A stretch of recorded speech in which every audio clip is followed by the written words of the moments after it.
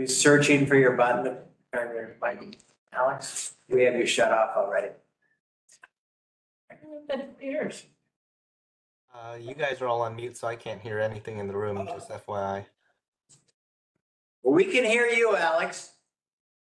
So I don't know if you're asking me a question. Sorry. So I will hold you there. So Mark, do you want to introduce yourself?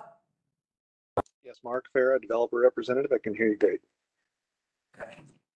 And Alex, can you hear us? No, Alex cannot hear us. Okay, thank you, Alex. We'll work on that. Can you chat with him or something? Then we can go ahead and go start with a brand new person. Introduce yourself and.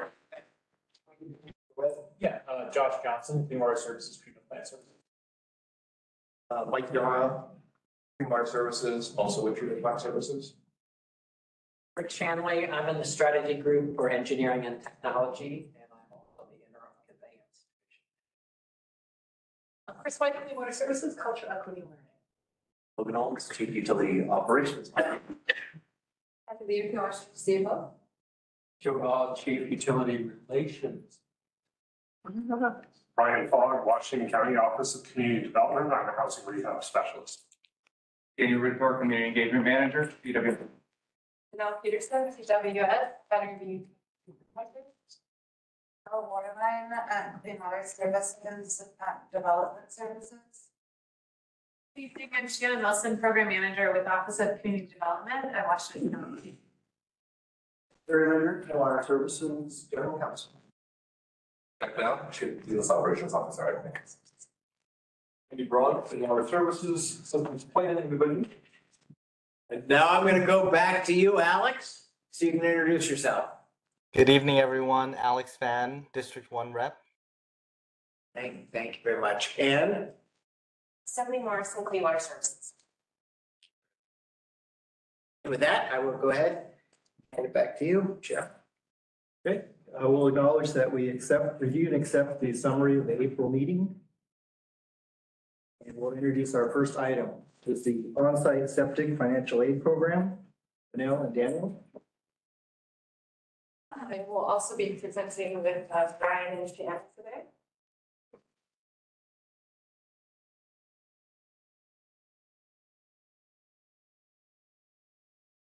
Our purpose here is to provide input, engagement, in the outreach plan.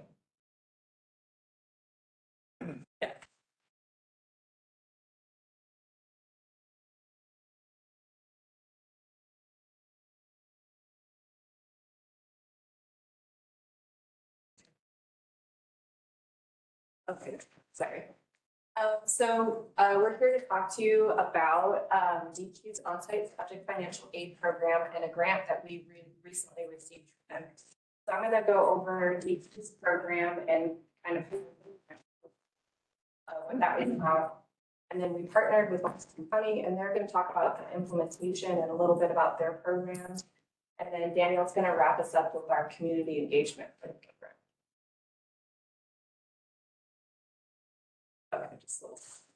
So DQ has a program that their goal is to get grants and financial aid to homeowners or people with septic systems to help protect human health and the environment. So during COVID, they received $15 million from the Oregon State Legislature, and they had 2 rounds that they released this funding in. First round was targeted at the 2020 and 2021 wildfires, and that was to help folks that experienced wildfires rebuild. And a lot of times, sometimes insurance, when your home burns down, the insurance doesn't cover the septic replacement, but you can't get the permit to rebuild your home if you don't have the septic system. So that's where DQ really wanted to focus the first round. So they got that money out, and then they rolled the second round in fall of 2022. I found out about it because we oftentimes have applicants come in and they learn that they're within 300 feet of the public system, and we're like, you got to connect. Then they learn how expensive that is, and it's a real hard for people. So we started snooping around, seeing what was available to see if we could potentially help folks out with grants, and we found this one. So this grant can cover maintenance, repair of a septic system. It can cover the decommissioning of a septic system. It can cover the connection to the public line. So all of the private plumbing and utility of a sanitary septic, it can cover. It cannot cover, very explicitly, not cover public extensions. So this is just specifically to the homeowner and their private plumbing. So we put together a grant proposal, and we were only able to do this because Shannon said yes. And she said yes about a week and a half before the grant was due. So we were really flying by the seat of our pants, but we found their housing rehabilitation program, and it really had the infrastructure to implement this program. So we had cafe leaders that's like, yes, we know how to implement ARPA grant funding. We can do this financially. And so it just became a really great partnership where Clean Water Services was going to be good at the financial side. Washington County, through Shannon and Brian's program, was going to be at the implementation side. So we put this grant together. When you put the grant together, they asked you to evaluate the need in your jurisdiction. We did a GIS analysis and the parameters. Maybe I'll show that in a second.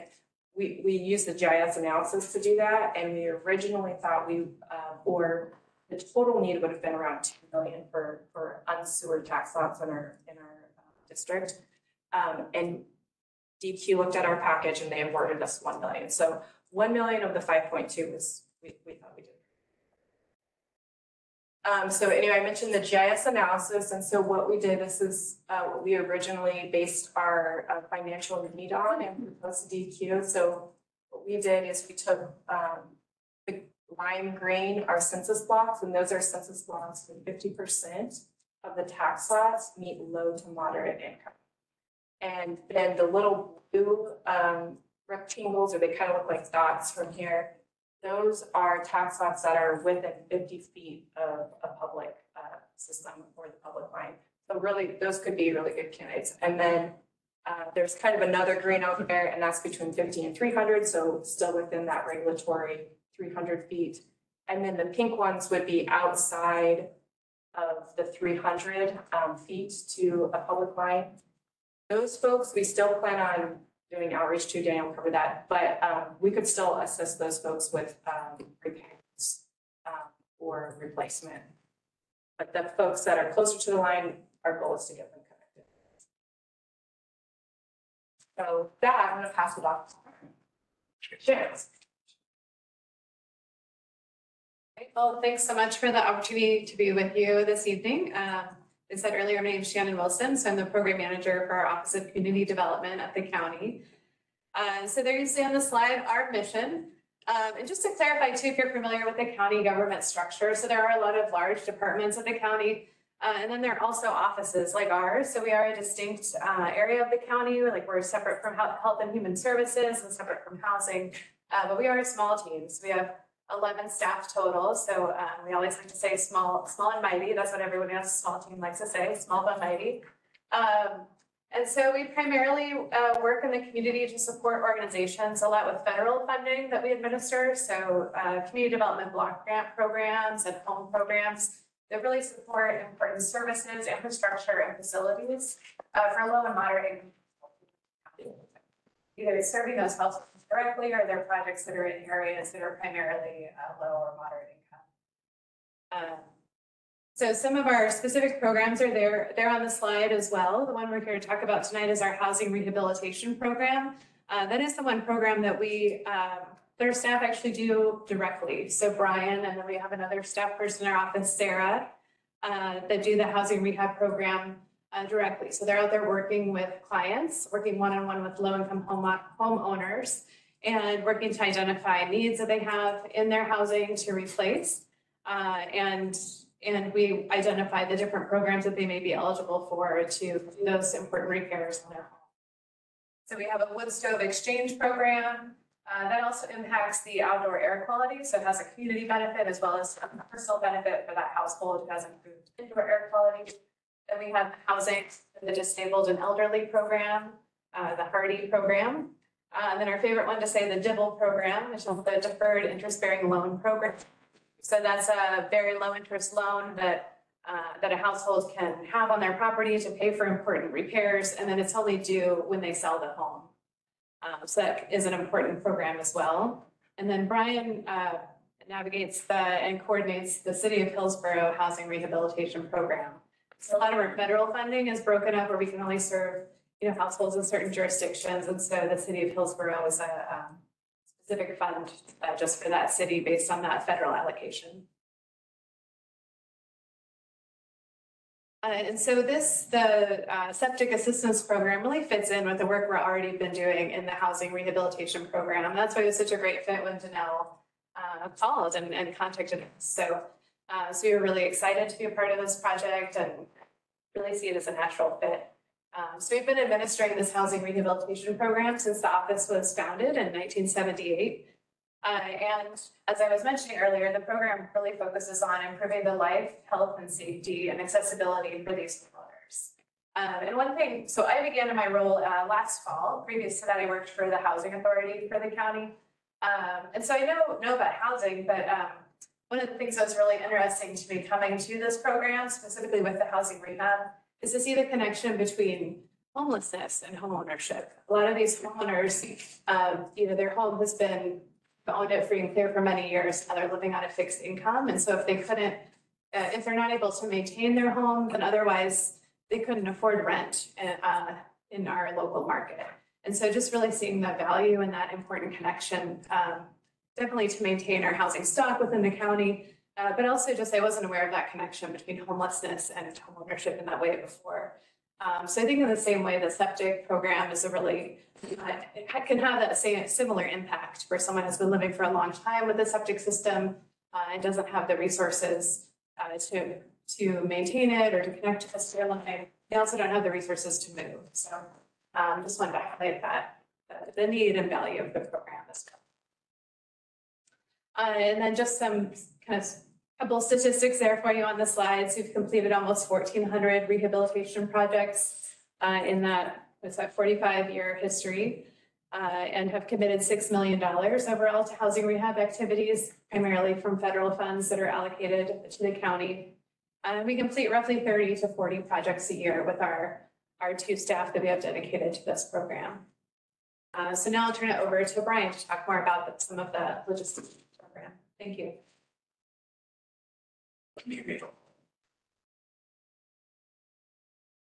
Okay, so with the new on-site septic assistance program, we'll be targeting households below 80%. They can qualify for up to $25,000 to connect to an existing sewer line, repair or replace an existing septic tank. Families above 80% of the median family area income would still qualify for a smaller grant, but only to connect to an existing sewer line. It would be a $5,000 grant. We will provide a list of approved contractors to every eligible applicant to give them the opportunity to select their own contractor. Of course, if the homeowner would rather I help them assist them with that selection and walk them through the whole construction process, I'm happy to do that as well, as that's what I do in my normal day job. Projects will be prioritized to low, moderate income households, areas where we can make a larger impact, where multiple households can be connected to the sewer, or where current septic systems kind of constitute an environmental hazard. There's an active leak or something like that. Those will be our priority projects. And with that, I'll go ahead and pass over to Daniel, who will talk about how we're doing our outreach.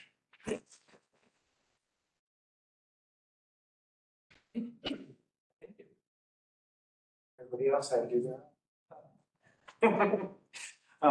So thank you for having us. Thanks, Brian, for allowing us the time to present today on this great program, as well as the engagement piece that we have here today. We worked really closely to come up with a message for the plan where we collectively work internally and externally to make the materials really easily understandable. This could be potentially a complicated thing if we're going out to the public. So we worked really hard to make sure that that message was easily understandable before we even went to start designing anything. The strategy's purpose is to raise awareness of the program to the residents within Clean Water Services service area in Washington County. We plan to prioritize our engagement to low-income residents, like Brian said, but really to the people that need this assistance the most. That's the key piece of this program. Some of our stakeholders, as you can see, are the qualifying residents themselves, homeowners associations that could help us get the word out, as well as the septic systems contractors that may know some specific folks that may need this program as well. Clean Water Services Partner Cities is another way to communicate this program out, and the Home Building Association, which is also tied to the contractor side. Those are our stakeholders in this. We plan to use tools such as direct mail, social media, the CPOs out of Washington County as well, the community participation organizations, just in case.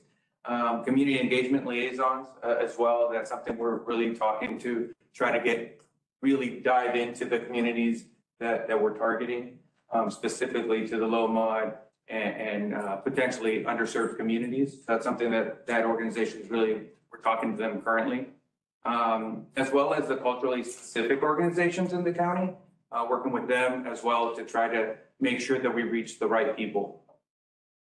We have our materials translated into Spanish currently, but Washington County also has 20 additional languages, a service to do that as well. So we only have it in Spanish as what we're sending out because that's the primary language that we've identified, but we also have that service in our back pocket.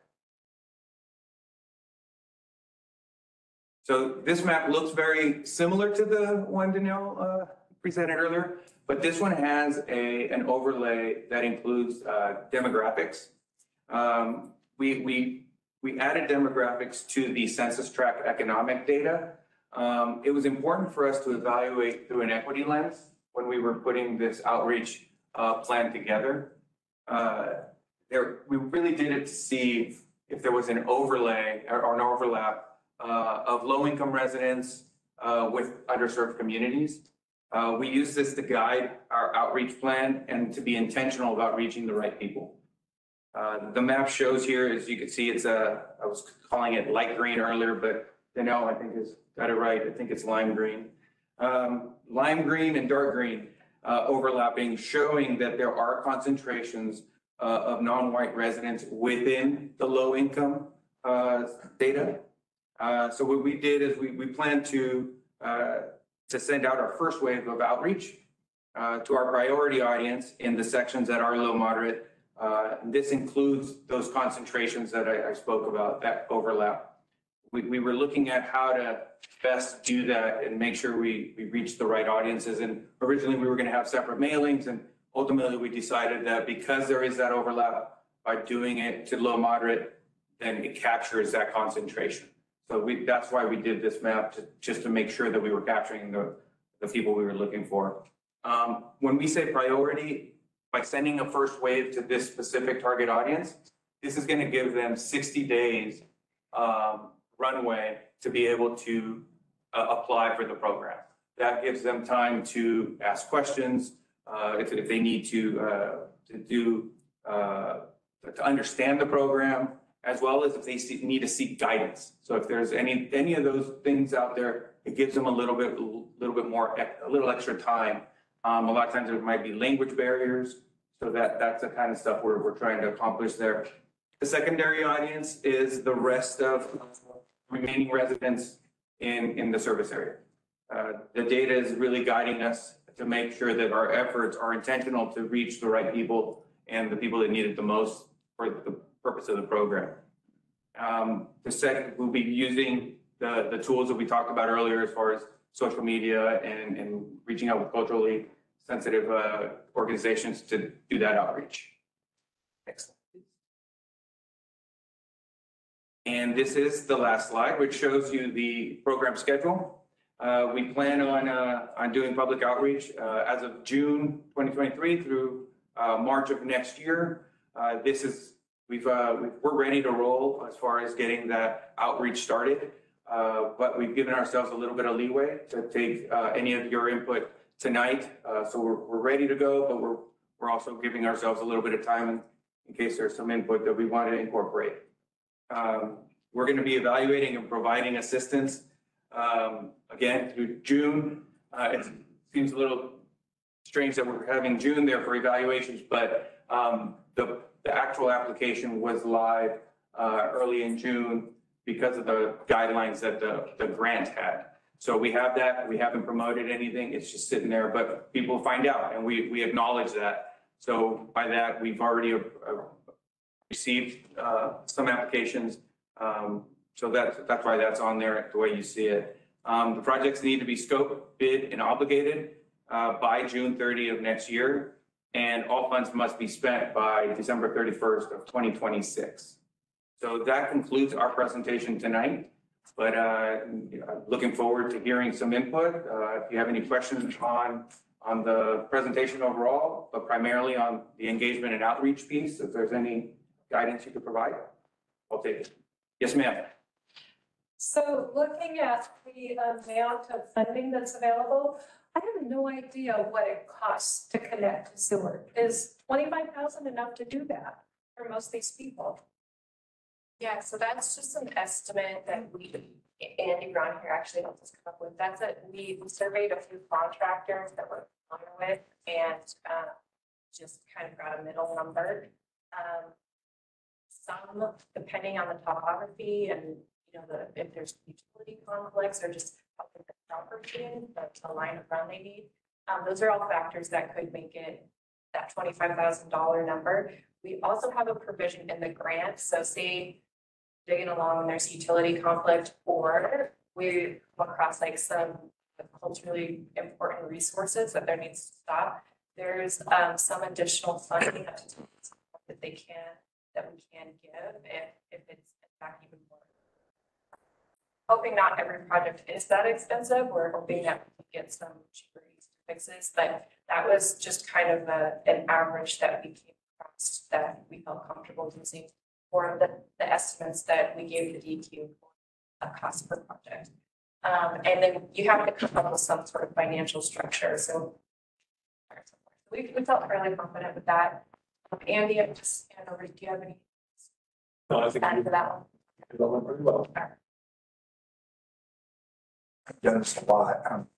How many bids do you get on each job? I presume you have a preferred list of excavators to bid this. How many bids do you get on? So in terms of the contractors, we'll be providing the homeowner with a list so they can select their own. I'm going to ask them to get 3 bids and then make their determination about who they wish to hire for the project. And when I do projects, process with at least 3 bids. And you give them you have a preferred list of vendors. We're creating that right now. Yes. Right now on the county purchasing site, we are soliciting for contractors to perform the work with all the requirements in mind to be subcontractors on this project. The variance in these costs can be huge. But the guy's got equipment nearby. She pointed out, and there's some guys that have equipment that can do it. And I've seen bids as much as 100% apart. So it's really important to get a competitive bid on this. So I have a clarification and a question. In your schedule, you say there's about 9 months for public outreach and close to a year on providing it. I'm assuming you're doing it on a rolling basis. As soon as a request comes, you process it. You're not waiting till. I mean, we would prefer to spend the money as quickly as possible and get those funds allocated. The June 30th, 2024 is a deadline in the grant because they're thinking is if you don't have this money obligated, you don't have your projects lined up and or spent, we're going to give it to somebody else because the federal money is taken from them on that December 31st, 2026. It's just government money. Hopefully you can spend that money earlier than timeline you have. Yeah. The second question I had was What's the cost for administrating this program? Does that come out of the grant money you get?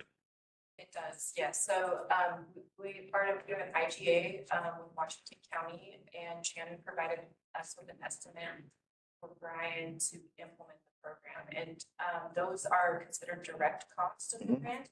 You're allowed to allocate that money. So I believe I think 170 is going to the grant, the county for the implementation of the grant and running the program. And then we have 830,000 going directly to About 70%. Is that right? And then this is a general comment. I don't know if it's mandate that it has to go only to low-income families, but do you have some, maybe a separate program or within this program where you can support organizations like nonprofits or senior citizen homes and things like that, or it has to be only individual families?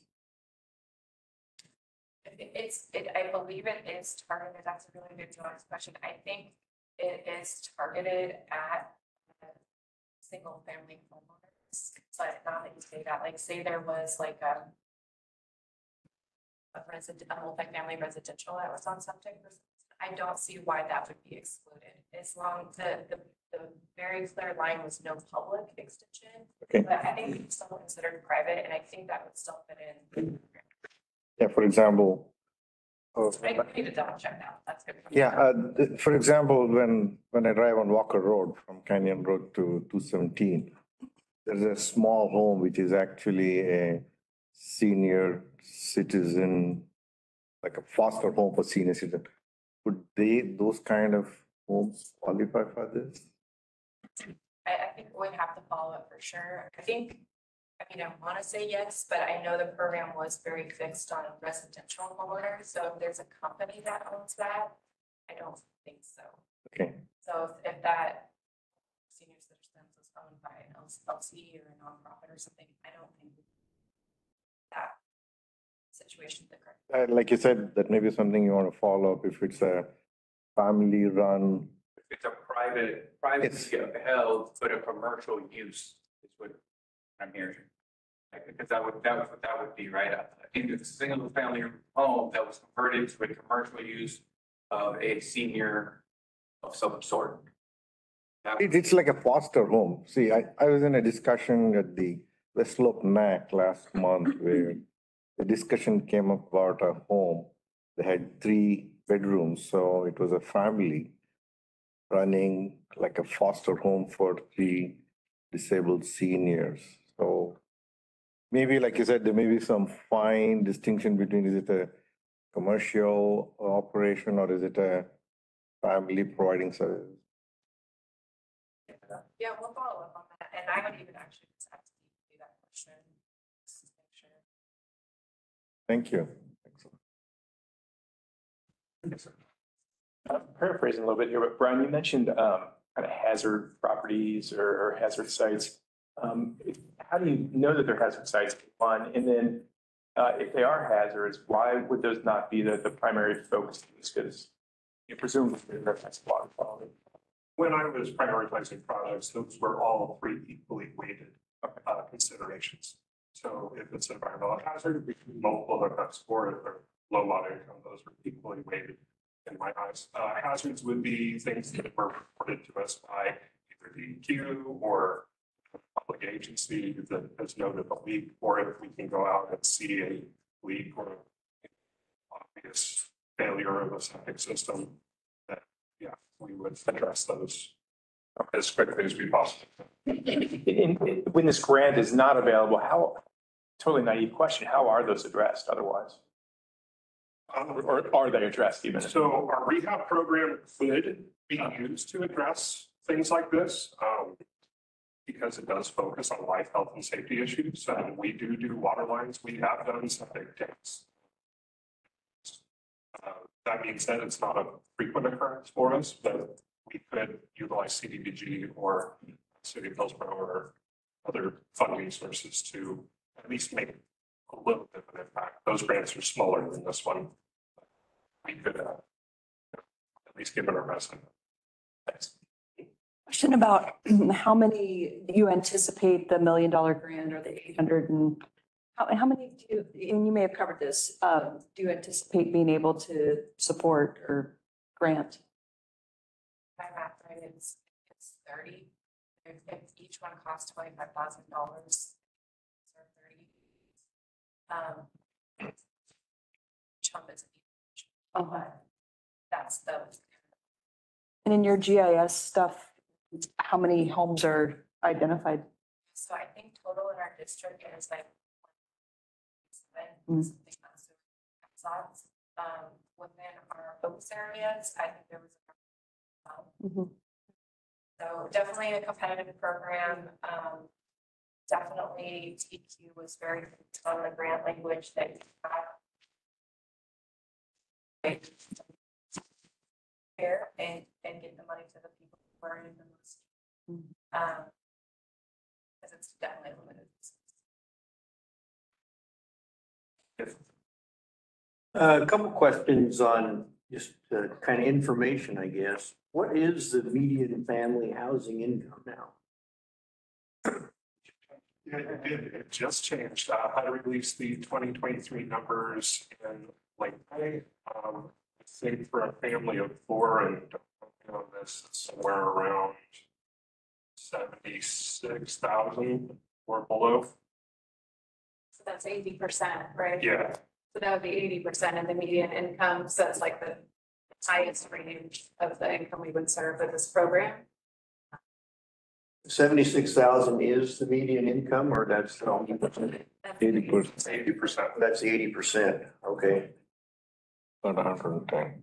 And like I said, don't quote me on that. I could have my numbers mixed up. It's a long table and we could get that for you, sir. they update. Something in that ballpark anyway.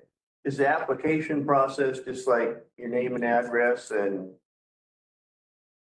It's a one-page application. We wanted to make it as easy and as low barrier as possible. So it's name, address, phone number, email, so basic information, some demographic questions, but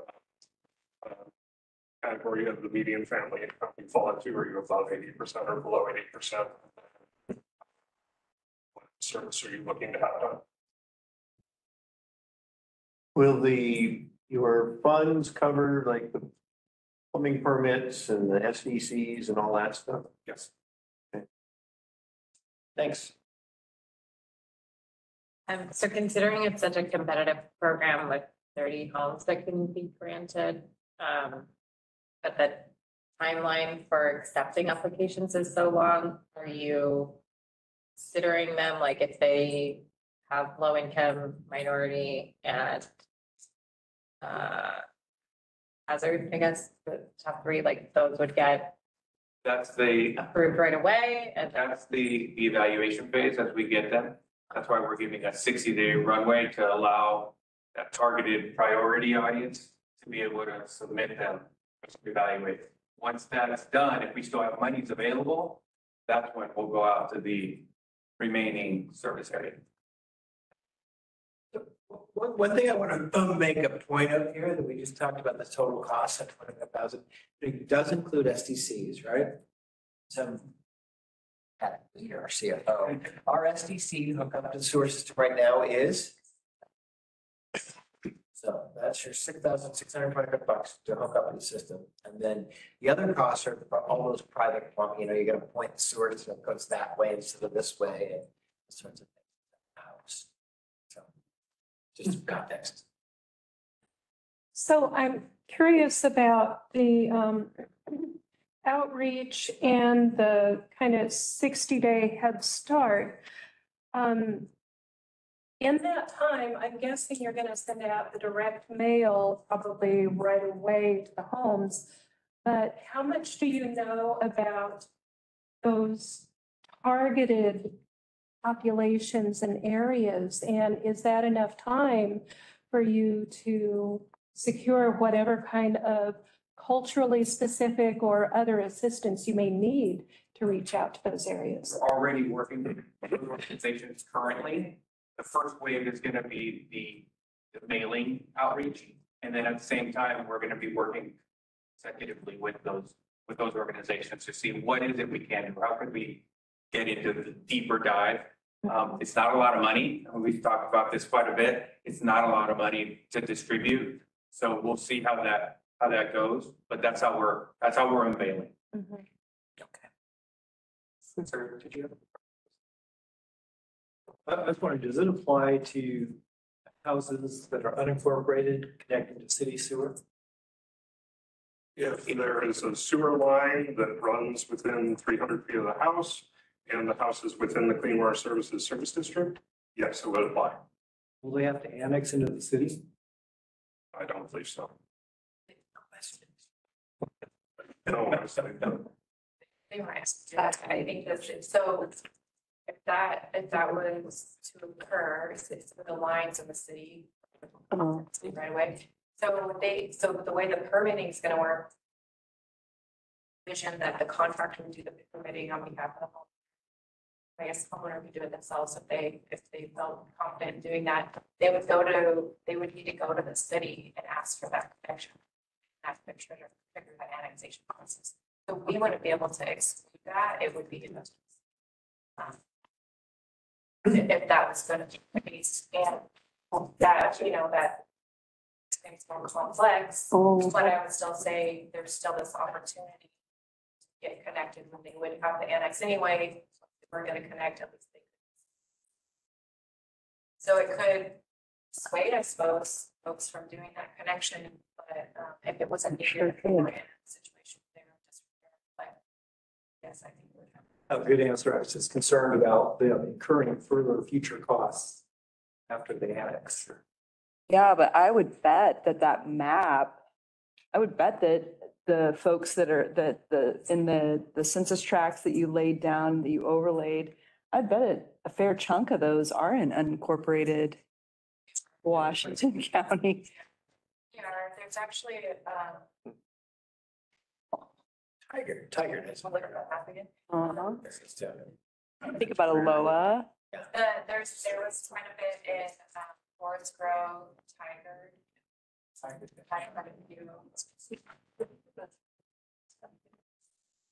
Then they have to be 300 feet from a city sewer line. So that means they're pretty close to incorporated.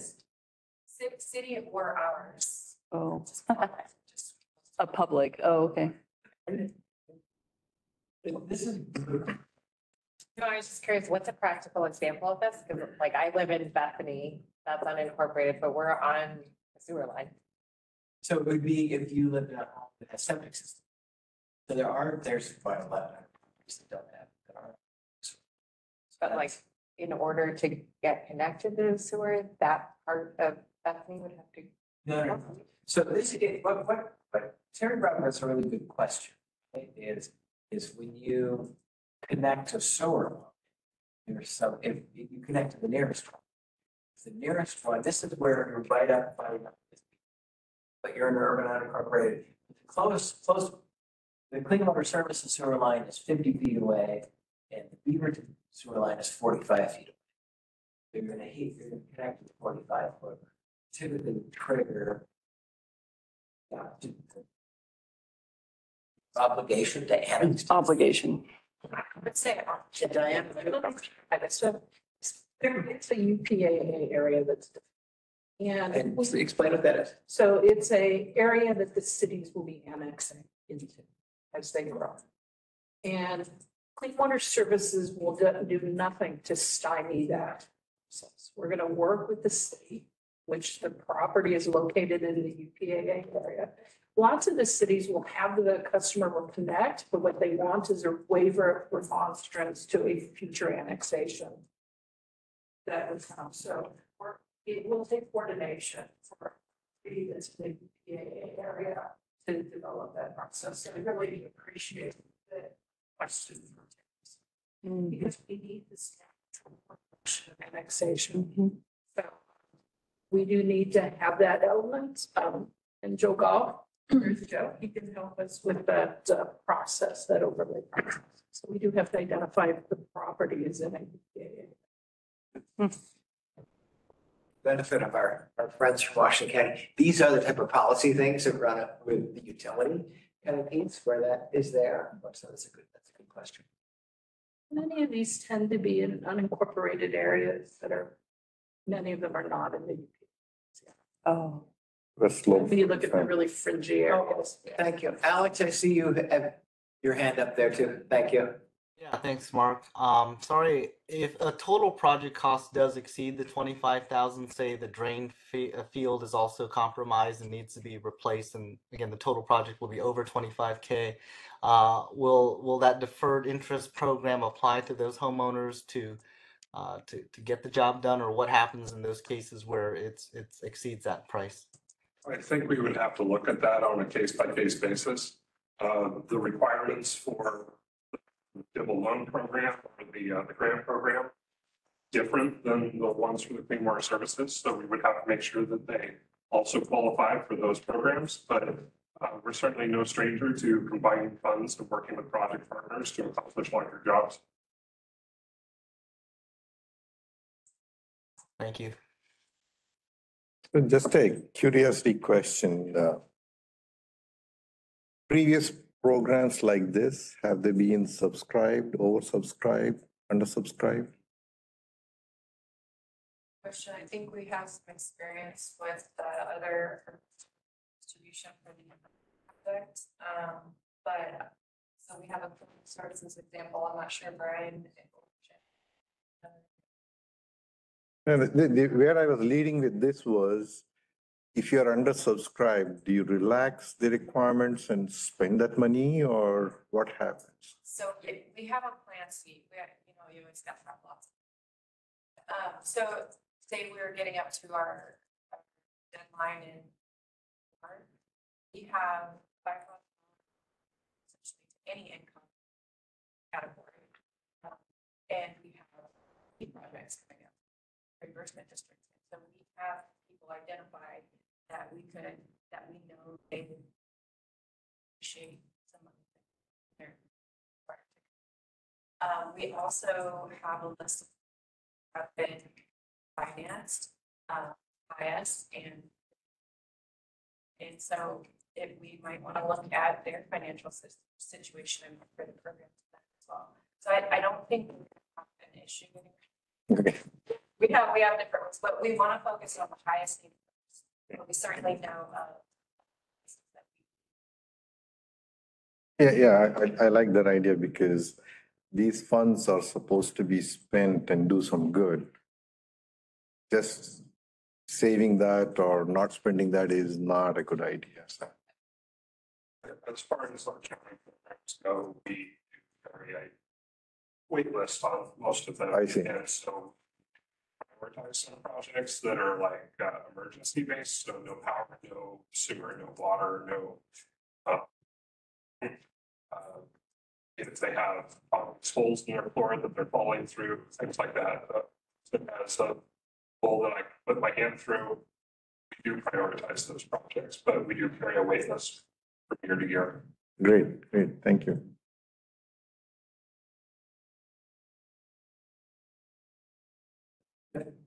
Any other questions? Great, thank you. Thank you for your time. Thank you. Have a great day.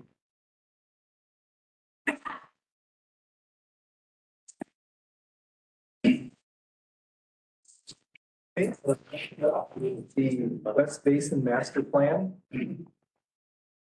Our commission's requested action for review of site assumptions, project goals, draft selection criteria, successful planner, preparation for making a recommendation to the board of directors. Can I back up just a bit? Since I haven't been on the commission very long, do these programs circle back like 6 months or let us know how they're? Okay. Particularly if as the commission you want that report, absolutely. But yeah, that would be our expectation. Rick, Mike, and Andy, that's our West Basin Master Plan. Good evening. We are going to talk about something that I think is very exciting because it covers not only the past, but it covers the present as well as the future. how we interact with our member cities, how we interact with the community, how we interact with the environment. And specifically, what we're focusing on today is going to be the West Basin Master Plan. We have some great talent with Clean Water Services that are focused on this. We have Rick Shanley, Andy Braun, Mike Itahara, and soon Josh will be working on this project as well. There's so many things I could say, but I'll just leave it at this. We are responsible for investing tens of millions, if hundreds of millions of dollars in the infrastructure to ensure that we meet the water quality objectives associated with our very complex permit, while we also have the goals of ensuring that the water quality remains extremely high and that we benefit the environment. It's a complex process that requires many different levels of engagement and involvement, and we look forward to yours as part of this project. So with that, I will turn it over to the team. Thank you. Thanks, Logan.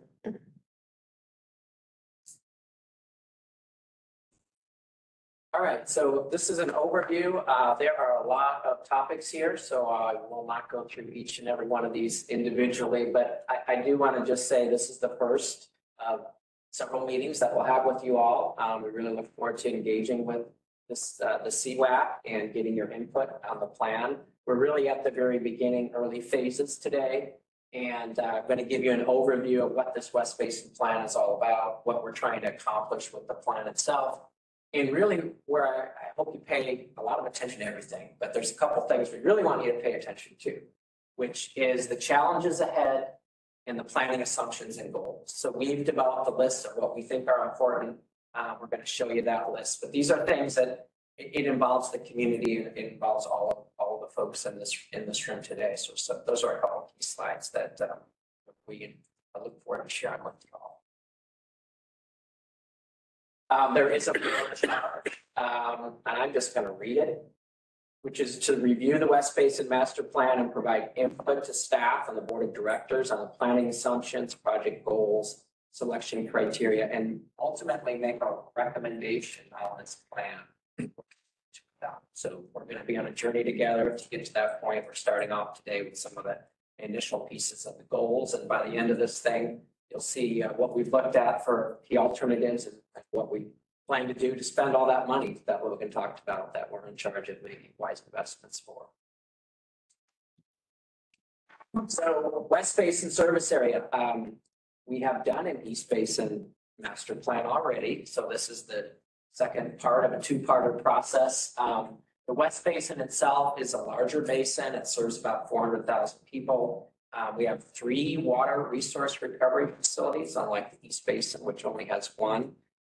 Lots of pipe in the ground, over 1,000 feet of sewer mains, and then 61 miles of larger diameter pipes. We call those interceptors. So if I throw that term up, that's what that means. Those are the big pipes in the ground. And then the pump station. So this is a complicated system.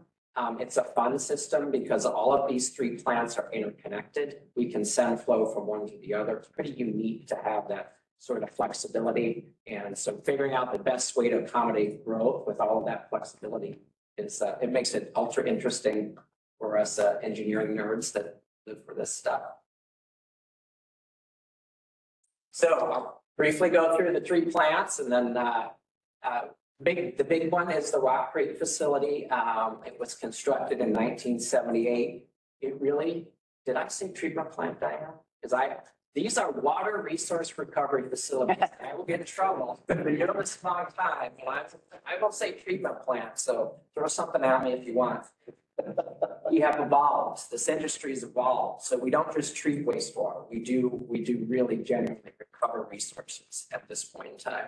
This plant in particular is one of the most advanced around. It has had to be for many years to remove nutrients like phosphorus and ammonia. There's lots of other new things coming up that we're going to be focused on that we have to worry about above and beyond those things. But it treats about 37 million gallons of wastewater a day. It's about 80% of the flow in the area. It has a large industrial contribution.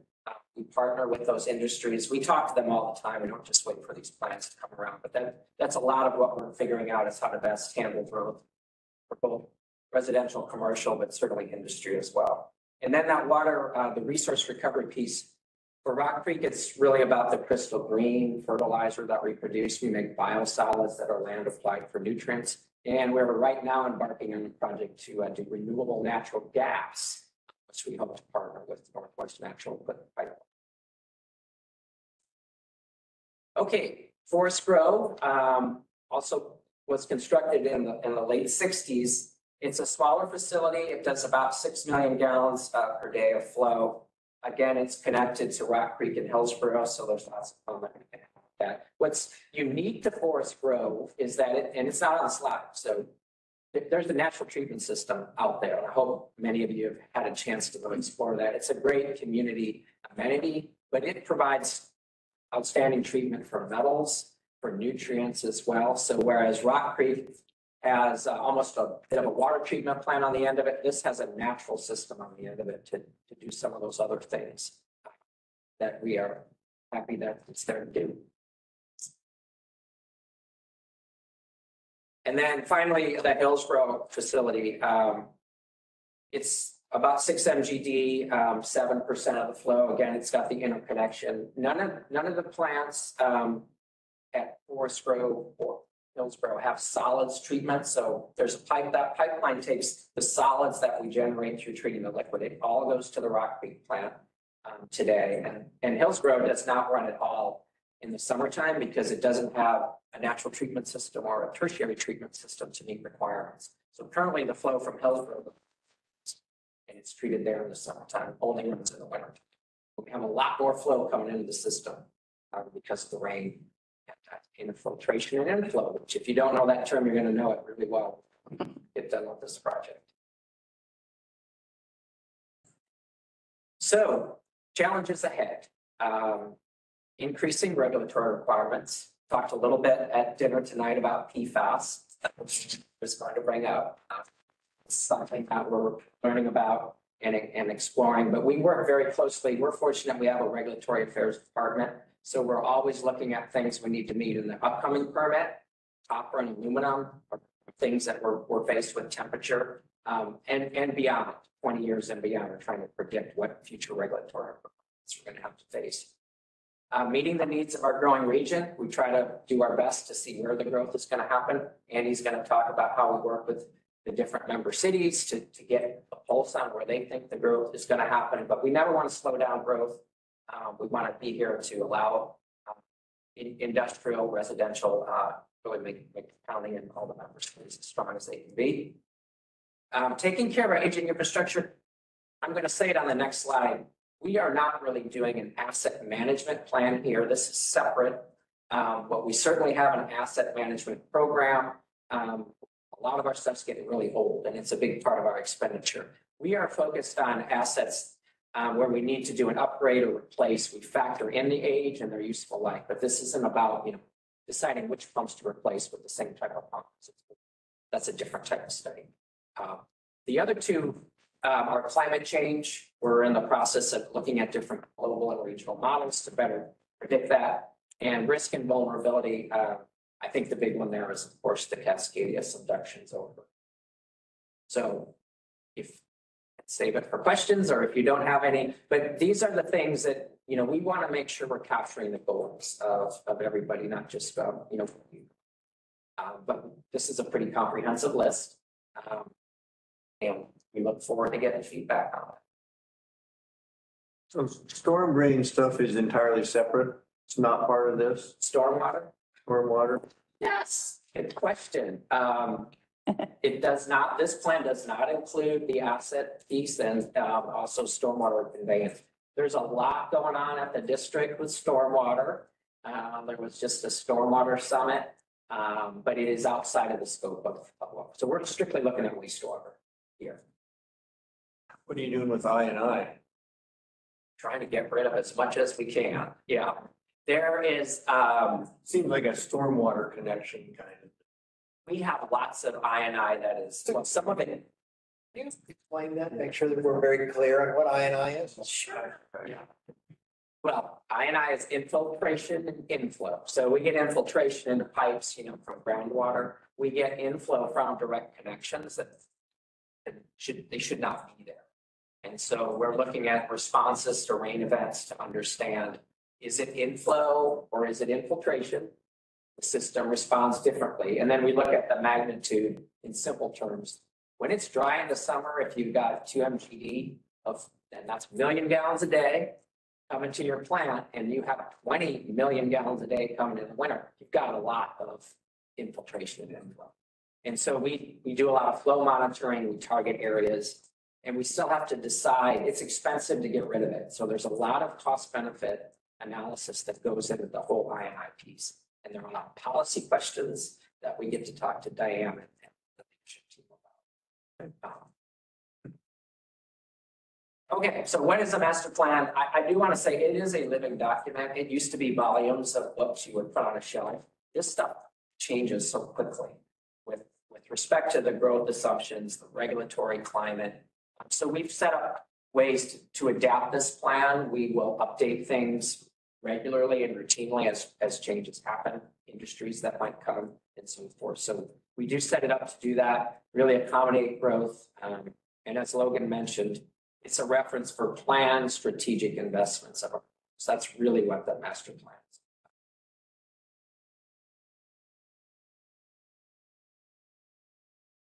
Why do a master plan? We want to do a roadmap that it's really about the watershed and improving the watershed health above all. And that's what the community cares about. But what it is this simple pyramid. We're at the bottom of the pyramid right now. So we're trying to figure out where growth is going to happen, what's going to happen, what's our crystal ball for the future, do our best to make assumptions. If we don't do a good job with that foundation, we're not going to look at the right things right away. So the next step, which we're not into yet, is to evaluate the alternatives and come up with recommendations based upon those assumptions. And then ultimately it's to develop a capital improvement program. We do a pretty good job in the next 5 years. We'll lay out the financials over the next 20 years. We'll work with finance to figure out how to pay for that stuff. We do look at build out, just so we know we're not putting something in place that might put us in a bad position in the future. So build out is, the entire UGB is full, the reserves are there as well. And so it's a lot of a space planning exercise, really. I better go quick. This is too complicated to get into details, but we are in phase 1 now, and Mike is going to talk about, we had a CAM that stands for Concentrated, Accelerated, Motivated Problem Solving. But it was like a lockdown for a week where we tried to really understand where to send the water because it's a complicated system.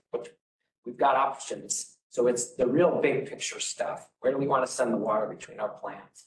And what types of those planning assumptions we start to make. So we'll be working a lot in this next phase, which is really getting into finalizing assumptions, but looking at the alternatives and developing recommendations. And then phase 3 is really about, we're looking to make the next generation of these advanced planning tools. So that's an area we want to further explore beyond what we just have today.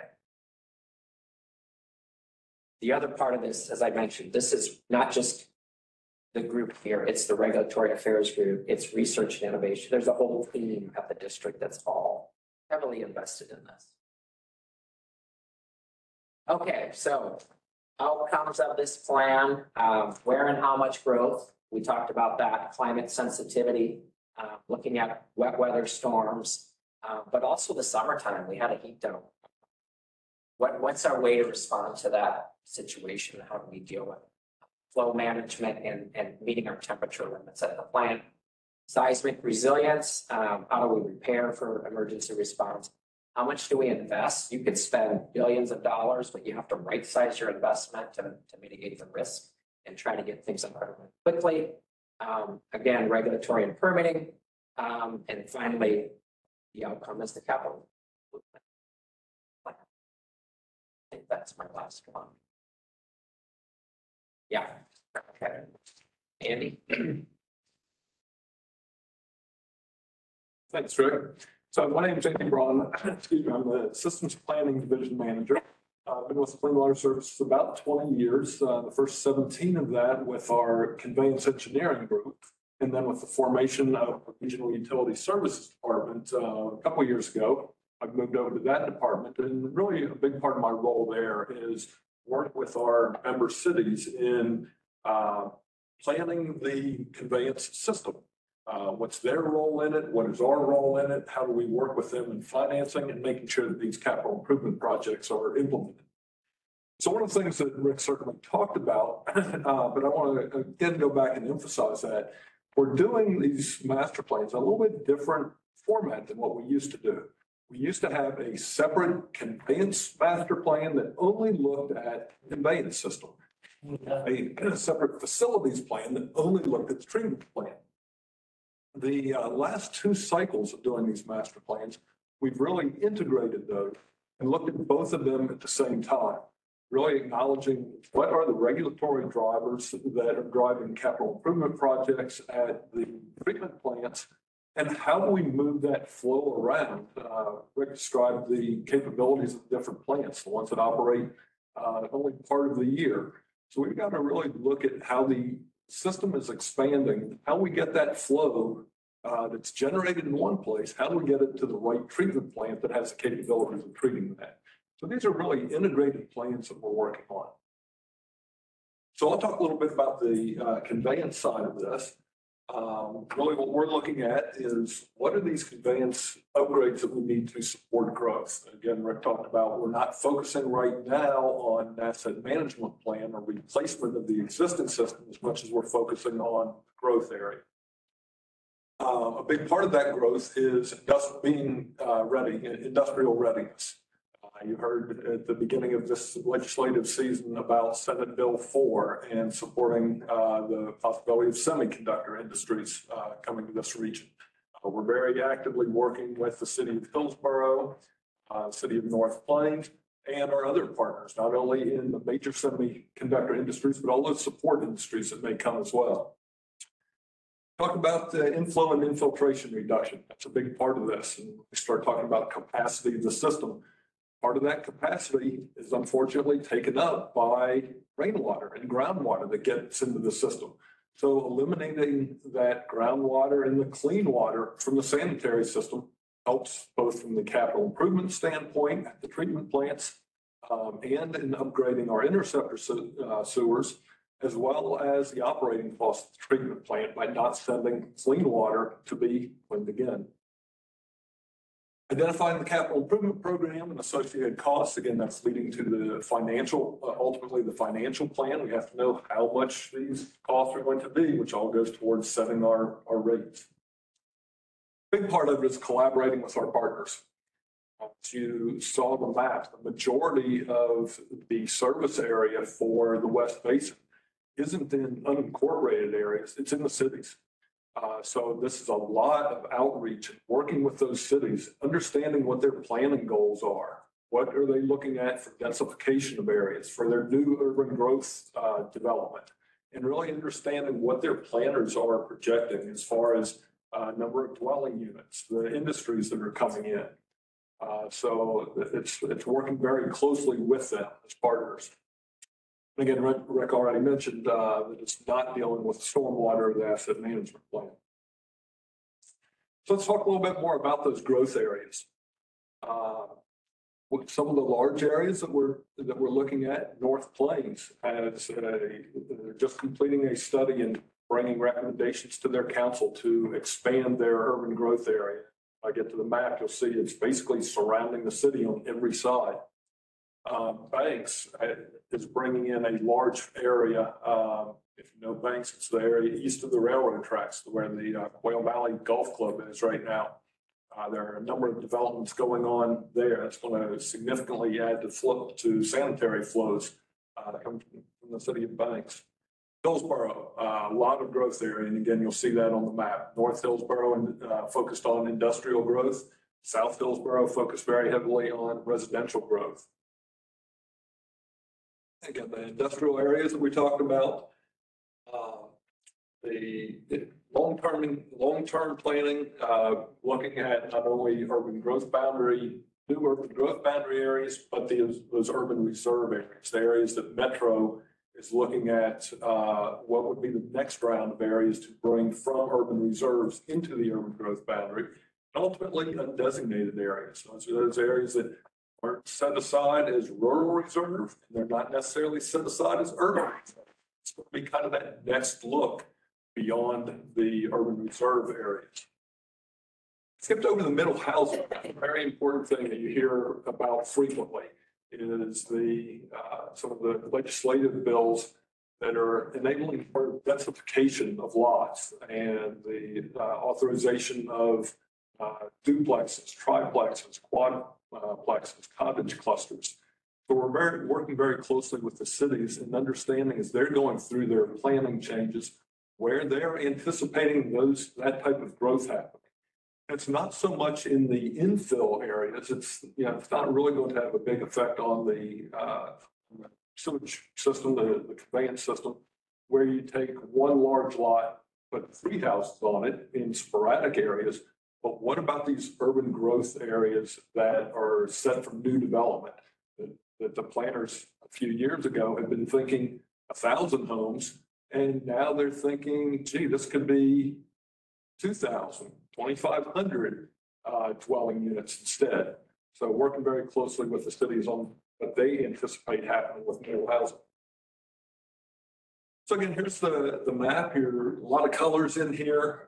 Some of the areas that we're focusing on, the pink areas there are areas that are already in the urban growth boundary, and the cities are going through the community planning for those areas, preparing for development.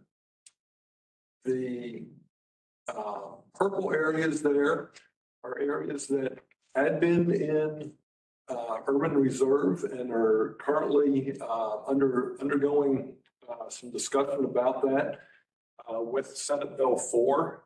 Some of those areas have been designated as the potential to come in if a semiconductor industry decides to locate here. The area around North Plains, that could actually be kind of this combination of purple and that orange color. I mentioned the area surrounding North Plains is coming into the urban growth boundary, but some of that area has also been set aside as part of the CHIPS Act and the semiconductor bill. I mentioned Banks, the area south there, south of Forest Grove and Cornelius, and certainly the area in the south part of Hillsborough, all major growth areas that we're trying to understand.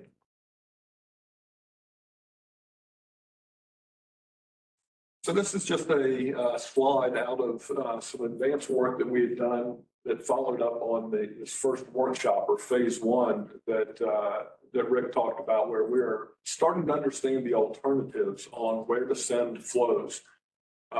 As we talk with especially the city of Hillsborough, who does a lot of outreach to potential customers in the semiconductor industry world, the amount of flow that they talk about coming online is very high. They sometimes forecast numbers of opening day. They want to be able to send 5 million gallons of flow to us. That's a potential big impact on the system. We have to be ready and figure out how we're going to convey that flow and what the right treatment plant to send that flow is, with fairly short term in the 6 to 10 year range of talking about expanding that flow up to 9 million gallons. So being able to phase these improvements so that we can meet both the startup demands as well as the fairly short term. And of course, understanding what they're really going to send to us. They're often projecting conservatively, but we have to be pretty careful in our capital planning so that we design accordingly. We don't over-design, we don't under-design. So moving on a little bit into how are we going about the engagement. In our scope of work with our consultants, we actually have set aside 3 times of outreach to each of our member cities and the county representing the unincorporated areas.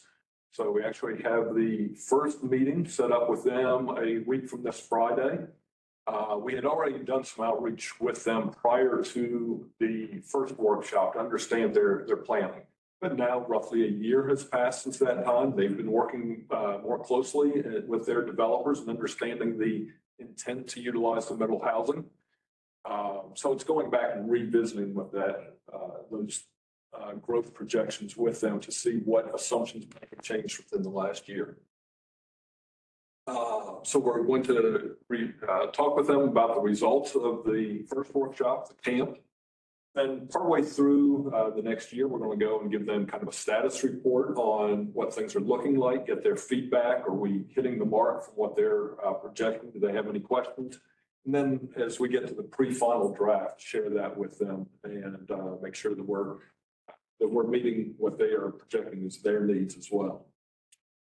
And then certainly the final outcome, as Rick mentioned, this is going to be a living document. So while some of these resources are going to be electronic and technical, and we can change them as we go and do frequent updates. That's kind of the outreach and engagement aspect of it. And I think we'll probably do questions at the end. So I'm going to turn it over to Mike to talk about the treatment plant aspects. Thanks, Andy. My name is Mike Hidehara. I'm with the Treatment Plant Services Group, and our main responsibility within the district is to develop capital improvement projects, treatment facilities. So we're very well invested in the master plan because that kind of develops what our next 5-year outlook and beyond will be at the treatment facilities. So I'll take you through the last remaining slides in this presentation. We'll talk a little bit about what our treatment goals were. As Rick mentioned previously, what our goals for camp were, and then we'll close out with schedule looking forward beyond today's meeting. So the treatment planning focus, of course, we need to maintain, as Logan mentioned in the opening notes, is that we have a very stringent watershed-based permit for the treatment facilities. And we also have a mutual order and agreement, which gives us a little bit of flexibility during the summer months for specific nutrients such as phosphorus. We're currently in that right now, but if for some reason that changes and we have to revert back to the more stringent requirements, we have to be prepared to do that at each treatment facility. We also, as part of this master planning effort, we want to make sure that we optimize and use the site that's available. So at Rock Creek, for instance, there's only so much land available at the site. And so we want to be strategic in the improvements that we make and make sure that we plan for now, which is this planning period goes from now until like 2045. And then when we say build out, that'll be to like 2075. So again, as Rick mentioned previously, we want to make sure that we're not boxing ourselves in the corner. We also want to address any future regulatory issues. I know some are pending still, like PFAS and others, but again, we want to make sure that we have flexibility to implement perhaps a cutting edge technology at our treatment facilities. We also want to adapt to population, industry, and permit changes. As Andy mentioned, there's lots of growth happening in North Hillsborough, but if for some reason something changes, I mean, this plan is really for projecting that growth is going to be linear, but if for some reason something happens and development stops, we also need to be able to react to that as well and revert back to maybe status quo. We also have a recycled water goal here at the district. This is part of our thermal management plan. And so we're developing additional recycled water at Rock Creek, and we have plans to distribute that westerly in the West Basin. Some of those properties where we might use recycled water are district owned, and others might be irrigation districts such as TBID that will partner. Again, this is not a condition assessment or condition assessment for existing facilities are not included in this, but as Rick mentioned previously, Rock Creek and others, they were built, in the late 60s, early 70s.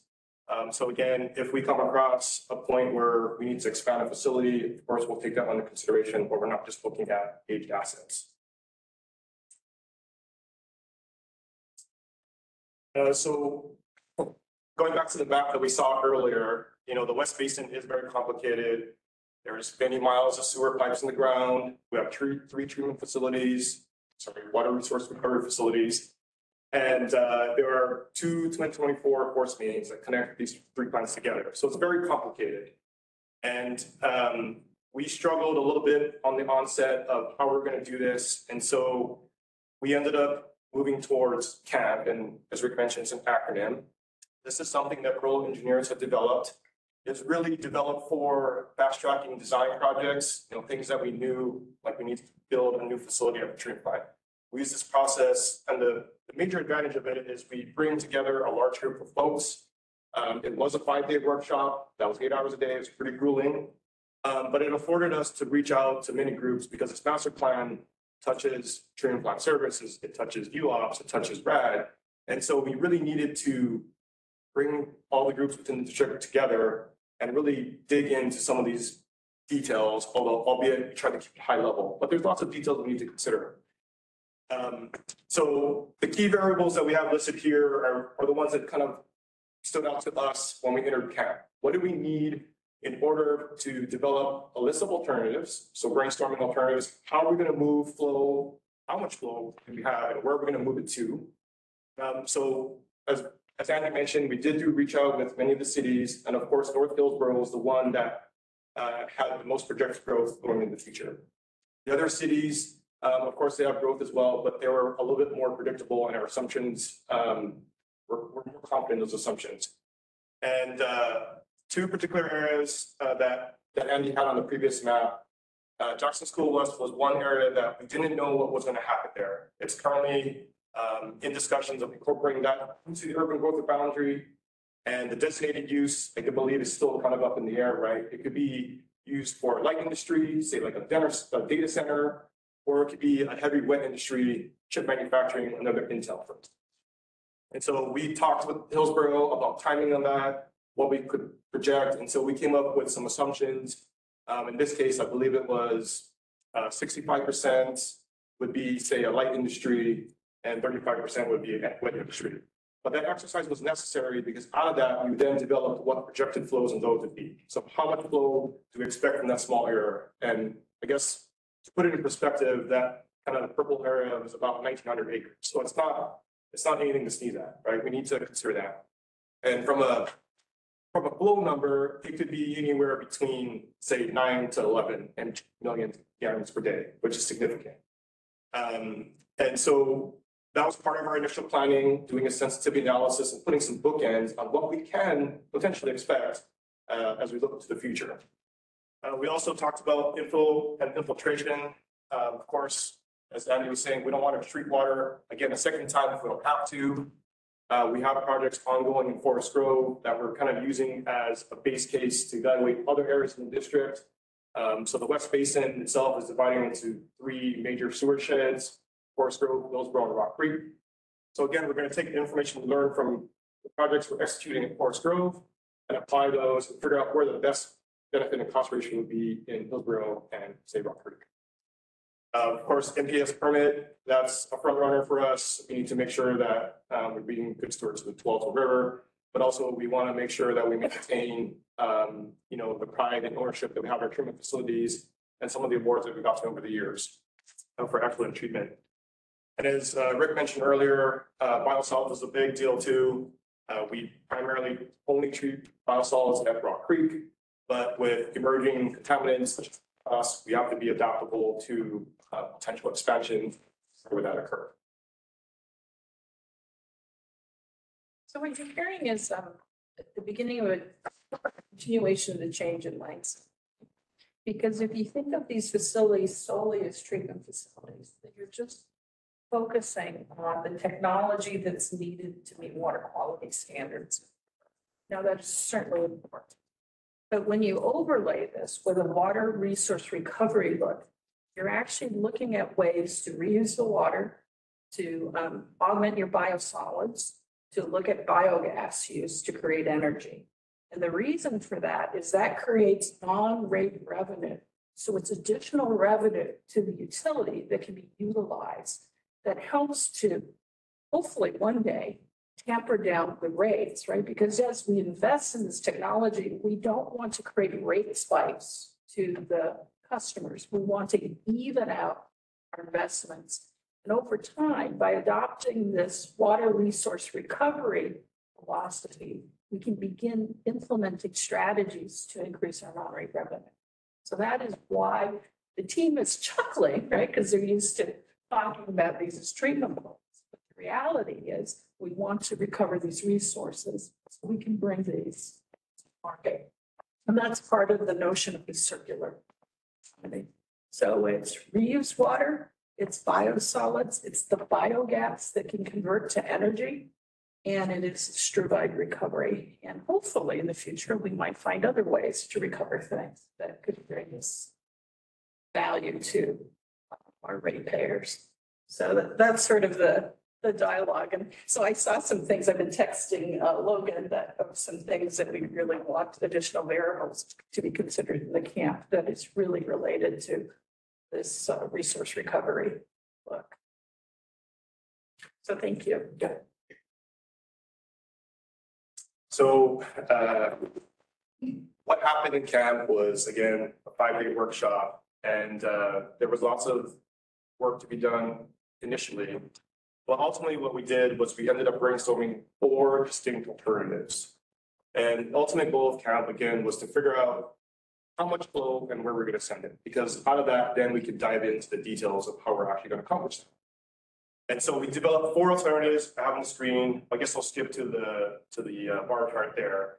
Alternatives 1 and 2 ended up being the least cost alternative in terms of where the flow would be sent. And in this case, that is basically maintaining status quo. Currently, the majority of the flow, you remember from the previous slides, Creek treats 80% of the flow in the West Basin. And so that ended up being the least cost alternative, even moving forward, looking to the future. Alternatives 3 and 4 were spin-offs of looking at, again, how do we leverage the other treatment water resource recovery facilities in the district? Can we peel off and divert some of the flow from North Hillsborough, for instance, to the Hillsborough treatment plant? Or you can go further, which alternative 4 highlights is moving all that to Forest Grove. Now, each of these alternatives, what the colored bar chart means is the necessary conveyance improvements that would enable us to do that, right? So the blue bar would be gravity improvements. This could be, maybe we had capacity deficiencies already in the interceptors and trunk sweeps. The orange would be gravity rehab. So this could be I&I concerns. There's also several pump stations that we use in case gravity flow does not work. So we have lift stations to lift it up. Either maybe we pump it directly to the treatment plant, or we leverage the conveyance network and we pump it into a gravity sewer. We also have force main improvements that would go along with that as well. Mainly that's discharges from the pump stations. And then we also have just storage improvements as well. So when I was mentioning earlier, a huge storm during the winter and your flows increase, one strategy method is to store it in the pipe network and kind of reduce the peak load at the treatment facilities. But in the end, alternative 2 is the one that kind of had the most benefit in terms of where we're going to send flows within the West Basin. Here's a map of, again, the map that we saw earlier of the West Basin. And as I click through, you'll kind of see an overlay of where, I guess, the areas that I'm talking about. The key to the right, green is to Rock Creek, yellow is to Hillsborough, and blue is to Forest Grove. So that is the area that we are sending to Rock Creek. So that's, graphically, you can kind of see that's 80% of the flow. And then you have Hillsborough, which is the yellow, and that, for purposes, Hillsborough is kind of in the middle of the chart here. And then we have Forest Grove. The main difference between, I kind of lumped alternatives 1 and 2 together because they're very similar. But in the case of alternative 2, which is still to maximize flow to Rock Creek, the main difference is the areas identified as Banks and West Forest Grove determined that within the conveyance system, I think it's the lower Hillsborough trunk, if we diverted those 2 particular areas to Forest Grove, we can avoid a significant conveyance improvement project. So currently, we believe that the most cost-effective solution, at least at this point, to manage the flows within the West Basin is to centering the Rock Creek with Banks and Forest Grove, or West Forest Grove going to Forest Grove.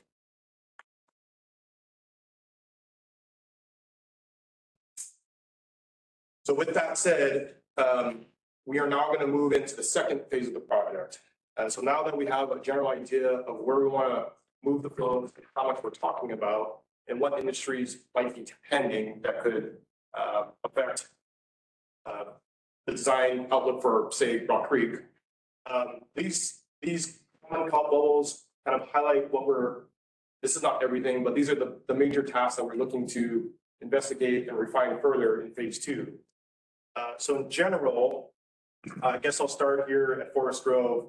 Again, going back to the Forest Grove INI, there's a third phase that we might embark on to see if we can reduce INI further in Forest Grove to help reduce the amount of flow that is being treated at Forest Grove. But again, with the results of that study, we can apply that data, costs, of course, construct and implement INI reduction strategies, which would be pipe bursting, which basically you put a pipe in a pipe, or there's also another process called CIPP, which you cast a liner inside a pipe. And again, the goal there is to seal up all the leaky joints. Potentially, in the case of pipe bursting, you could also increase the capacity of the sewer main. There also is the Council Creek pump station, which again, there's a siting study as part of the sub-alternative to look at where the pump station go, how does it help with any conveyance deficiencies of the gravity pipelines. At Forest Grove, we're going to be looking at the Forest Grove NTS, natural treatment system. The natural treatment system will help us meet our permit limits for temperature, nutrient removal. So one of the regulatory things that's kind of potentially coming our way is copper, and the NTS is one strategy that we can use to maintain that. We also have reuse water to TID. Again, that could be a partnership with Tualatin Valley. We also have a dedicated solids pipeline. It's not quite shown graphically here on this map, but there is two forest mains that connect all the treatment plants together. And the way we operate these facilities, there might be some benefit in having a dedicated solids pipeline that will free up one of the forest mains for reuse water. So again, we're trying to use what we have in the ground today to the best of our ability and provide the best value to the district. At Hillsborough, that's probably one of the facilities that we're not looking to expand significantly when compared to Rock Creek. But there are some preliminary upgrades that need to happen at the facility. And when I say preliminary, this is like the first part of the treatment process at a water resource recovery facility. This is removing rags, sticks, and grit. And so that facility will be looking to replace or upgrade to handle additional flow into the future. At Rock Creek, again, since most of the flow is going to be sent to Rock Creek, we need to look at secondary treatment expansions. And I guess when we say intensify, really that's a comparison to what we have today, which I guess we call it conventional treatment. But intensification would mean to improve on the footprint that we have, or maybe perhaps a different technology. We also have upgrades to the tertiary treatment. So this is the tail end of the treatment process. We need to look at filter capacity. Again, we have granular media filters there. We may look at alternate technologies to address any future regulatory issues. And then we have temperature compliance, right? So we have a thermal load as part of the watershed-based permit. And one of the strategies is our reuse program, right? So we can divert some of that water out of the river. That helps with that. We also are looking at some pilot projects that we're doing internally to help with the thermal load in the facility itself. So this could be maybe shading an open basin for solar gain, things like that. So there's some other aspects of the master plan that are more detailed than others, but there's lots of work to be done in Rock Creek. On the conveyance system, moving back up towards, central Hillsborough there. Again, there are several conveyance projects that we need to look at. I believe there were 3 sub-alternatives that we identified as being critical decisions that we need to make, which are related to either gravity sewer improvements, pump station improvements, and that could be, when I say gravity improvements, that could be replacement of the existing sewer. It could be routing another sewer or conveyance line next to it, so parallel, or it could be a combination thereof. Those are things that we need to do. Phase 2. Again, as Andy mentioned, we are reaching again back out to partnering cities, make sure that some of our assumptions that we made earlier are still true, and if not, how does it affect some of the planning assumptions that we have? Again, North Hillsborough is a key area that we're focusing in on. And with the addition of the CHIPS Act, we'll see how that may affect some of our assumptions. I think we have 2 more slides here. I guess in phase 2, much like phase 1, these are the planning criteria that we've developed. Some of these are carryover from the East Master Plan, but I guess my intention is not to read through all of them, but these, what we would do with these is we would use these to apply, we would apply them to each of the alternatives, say the conveyance terms that I just mentioned, and we would rank each one of those alternatives using the criteria here, and generate a composite score. What I have here on the right side of the slide is an example from the East Basin Master Plan. And in it, you can see that, number 1 is on the, the 4th bar there, which is a wet weather pump station. That was the best alternative for that particular instance. I'm not sure exactly which part of East Basin that we're looking at, but each one of those colored blocks will feed into that. And I guess just as an example, the planning criteria, when we say something like operations and maintenance, that could be ease of use, right? So that could be access for cleaning, that could be safety. We have routine maintenance out within the conveyance system. And we want to make that as simple as possible for our field crew. So we don't want to locate a conveyance system outside of the right of way where it's difficult to access, for instance. So ease of access would rank higher. Anything, that's less ideal would rank lower, as an example. I guess I'd like to, we can either pause here or maybe I get to the last slide and come back to this one, but this is definitely an area that we would like CWAC to provide input on, make sure that we're covering the planning criteria that is appropriate for the project. And so we can come back to this. We also have, as Andy mentioned previously, one of the goals of this master plan is to develop a 5-year outlook for CIP and possibly beyond. But it is not necessarily a financial plan for the district. It just informs how much money we are possibly accruing to make the improvements that we need in the next 20 years, for instance. So using the capital improvement plan that we will be developing at the tail end of this phase 2, we can inform what our 5-year capital outlay would be, how much we're planning on spending. And then we can also prioritize, which improvements are more important. So we can have a linear spending investment, which will impact, right, our rates. We don't want to have a balloon of rate increase. So we want to make sure those are strategic planned improvements. We also look at system development charges, right? So if we have a residential development coming up, we can look at that as well. And then anything else we can add bond sales to that to help bolster our financial outlook. The last slide is just a high-level view of where we're going in phase 2. So the orange, if you can see from the back of the room there, we're in June now today. This is kind of our introduction into the West Basin Master Plan and some of the work that we've done to date. May through August is approximately, well, it's not May anymore, it's probably June, early July. Through August of next year is the overall schedule for phase 2. And that's where we're going to do the deeper dive into the conveyance alternatives as well as the treatment alternatives at each resource recovery facility. So the next milestone that we've highlighted is in February of next year. And that was selected as a preliminary date as we feel that by that time we'll have a lot of these sub-alternatives better defined.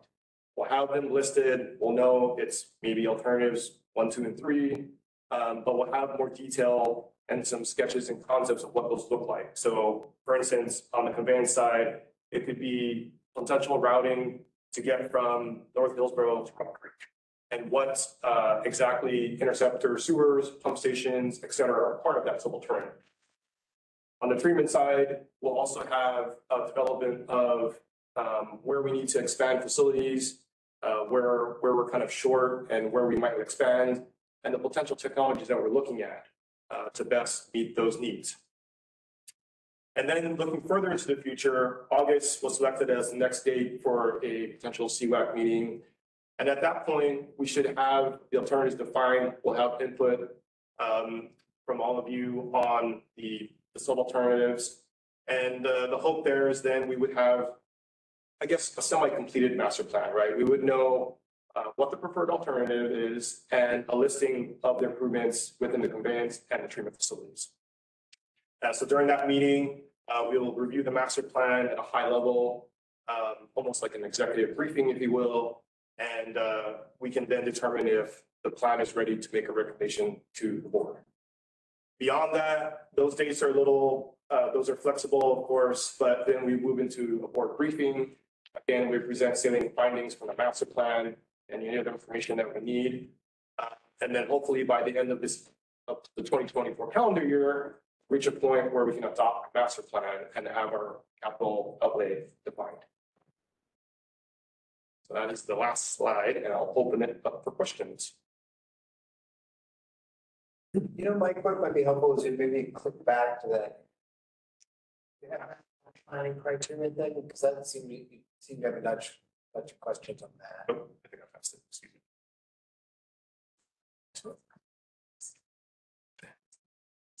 me. Yes. So, this is more like a direction check, not a question. So I might have my numbers confused, but your alternative 1 and 2, which is what I think you said was chosen, where Rock Creek was already processing something like 83% of the volume. And you're still going with alternative 1 and 2, where you're going to increase the flow to Rock Creek. Yes. In my mind, I think trying to expand a critical resource already and making it a larger in terms of criticality may not be a good direction to go. For example, if you have other facilities, have you thought through if it's better to develop that capability or a different capability in the other stations rather than oiling on the same thing? Things like, for example, in my career, we've considered things like a backup or a crossover. Backup is, for some reason, Rock Creek, something's broken, what do we do? Yeah. Or a crossover. You build Rock Creek, but something changed, like you need a new capability or a new, so I can't go to Rock Creek. Isn't that a criteria you should be using in trying to figure out which alternative works best? Yeah, it is definitely a criteria that we're still following. Project didn't come through that way. We do have, since we have the capability with those treatment plants connected, for instance, Forest Grove could serve as a backup, say if we wanted to add solids treatment at Forest Grove. At this time, expansion at Rock Creek was, I guess, the best cost benefit, but it's certainly not on the table. Expand into other facilities. I understand what you're saying, right? You're putting all our basic one basket. Something like So we want to make sure that we have flexibility, but I think we're not undoing the 2024 force mains that we have. So we always have that available at our discretion. What is that? Those last like 3 words that you said? 2024s. 2024s. There are pipes that connect 3 treatment plants together. So we're able to manage flow. Say Forest Grove, if we exceed peak capacity, we can send that to Rock Creek for treatment. So they're all interconnected. So I really appreciate that question because you're asking a very core question about resilience. And as the team begins thinking through this cascading subductions of earthquake, that's certainly on the top of their mind, and that they're are twin lines, and it is certainly a critical aspect. I also want to say, what on the Fall River is really fun.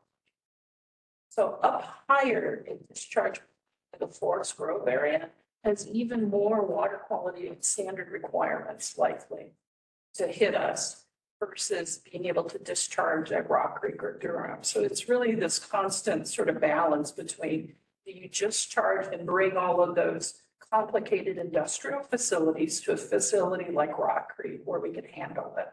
The flows are bigger, the ability to manage the water quality requirements better at Rock Creek.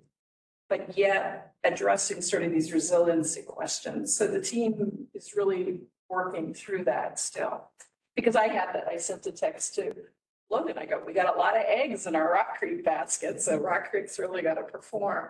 But it's even taking into consideration, how do we know Hillsborough, Forest Grove, that treatment capacity will need to be optimized, not just in this next 20-year window, but really the 50-year window. So when do you make investments in Hillsborough? And one of the key needs around Hillsborough is probably activating the natural treatment system that we first installed up at Forest Grove. It's really activating it out here at Jackson Bottom. So this team still has a lot of things.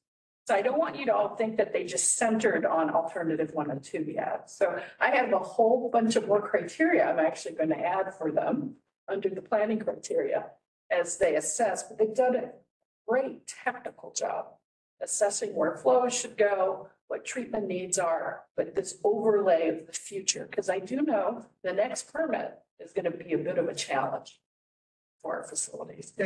So we got to plan for the resiliency.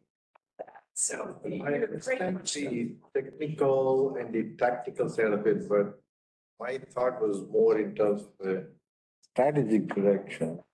For example, if there's a differentiation between how we treat the high-tech discharge versus agricultural discharge, is that a capability I'm going to add to Rock Creek, or is there a better way to kind of distributing the strategic direction rather than it's financially viable, it's tactically easy for me to use? I was just trying to throw a stone into the pond to see if they've thought through that. Yeah. If they've been able to resolve that and say, well, we looked at it and we still think Rock Creek is the better option. That was my intent. That's a great question. Yes, thank you. If I can just have one point on that. That was part of the camp exercise that we went through to look at resiliency. One of the concepts, I'm sure, there's all these cords in the way. So think about the East Basin Master Plan, which incorporated the Durham facility and the infrastructure associated with it, the conveyance system, all of the pieces and parts. It's further down the system, still has very similar quality to that of what you're not seeing is all of that colored area that shows East Basin Master Plan that was done in Durham. So one of the ways I like to think about this is the march of urbanization. So when you look at where the Rock Creek Resource Recovery Facility is located that serves that green area, you can see that as the urban growth boundary continues to grow and urbanization, industrialization occurs, and it moves westerly, that we are positioned to expand facilities in Forest Grove as well as Hillsborough to help meet some of those needs. But we're at a really pivotal point right now because we're right on that cusp. So the question that you asked is really one that we constantly struggle with, because when do we pull that trigger? And as you saw, based on what some of those alternatives are, we're talking tens of millions of dollars in difference between those decisions. So what Diana's alluding to, and you were alluding to, are some of those value-based statements that how do we monetize those? Now, traditionally, we think about monetizing as this is a gray infrastructure project. We're thinking about it in terms of what does it cost for the concrete, steel, the machinery, the equipment to put it in this place when we're tearing up roads, disrupting people's lives, all of those types of elements. But what we also need to think is we start incorporating more of the resource recovery facility concepts into us and think about the opportunities with reuse or thermal credits. So when we start thinking about the NTS, when we think about biosolids and where we're going with constituents of emerging concern, these are all opportunities that represent that 50-year threshold. And we want to position ourselves both so that we have infrastructure that meets the needs of today, but also infrastructure that will allow us the flexibility to respond to more of those societal pressures that help us make value-based statements that we may not be thinking about today, but we will be thinking about in 10 years. So a prime example of this is PFAS. So I have seen in my 30-plus year career, a number of different constituents of emerging concern kind of bubble into the general level of consciousness. But none of them really grasped the interest until PFAS came along and all of its other components. So fortunately, as an industry, we were well positioned because we'd already been thinking about CECs in different contexts to be able to think about what would the regulatory environment be? How's the federal through the EPA and those different things going to view this? So we're somewhat prepared. We need to take that same level of thinking and start applying it to our expansion into the further west boundary. So like we said, we're still evaluating, we're considering some of these aspects, but that is truly the key point. And because you can see how much is covered by Rock Creek and the expansion into these other areas, that now is really, now's the time to ask these tough questions and spend the time to answer them. So if I understand you correctly, choice of 1 and 2 is not based only on the lowest cost. There are other. Yes. We don't necessarily want to make that decision, right? We don't want to be penny wise or pound foolish as we evaluate this, but we have to have a baseline that we start. That's why we have the 4 alternatives that are there that each have somewhat different perspectives on how do we focus our resource mix. One of the largest ones that was distinguishing between the projects was biosolids. Do we handle solids at Forest Grove? When we have additional capacity that's already sitting there at Rock Creek that could be utilized for that purpose. So if we have 2 school buses and we're only filling each school bus with 10 students, is that a wise investment? Or should we have 1 school bus that has 20 students in it and still has room for 20 more students? It's not always monetization. Correct. I think you said it as penny-wise, pound foolish. I call it as pay now or pay later. Usually you pay more later. You typically pay a lot more later. Yeah. So I'm trying to make sure that you've gone through those discussions. You come up with those alternatives. You're talking past tense. Let me dissuade you from that. This is the first presentation of many related to the West Basin Master Plan. The 3rd or 4th slide in had a number of different parameters about, how are we thinking about this project? It's a journey that we're going to go on together. The team did a very good job talking about how they've done outreach to the cities, to the county, to involve them in this process. This may be the first time this group is seeing this, but it's not going to be the last. So there's going to be different touch points where we're going to come back to you and help get some of those value-based statements in alignment. Because of course, the charge here is to make a recommendation to the board. And we want to make certain that this is something that not just our communities, but that CWAC can help support so that we take this next journey together. Okay, so let me summarize. It's not past, but it's present continuous. Correct. Okay, I'll turn it back over to the team. Sorry, if it wants to. Interesting, thanks. Question, this is kind of there's a large project. Complicated engineering, science, project management, Olympics. All this, is it most of this going to be done in-house, or how many consultants are going to be involved? Other disciplines? I mean, I know you guys have a breadth of talent here, but it's a lot of stuff going on here. We have a consultant team. There's 2 firms that are teamed together for this master planning phase.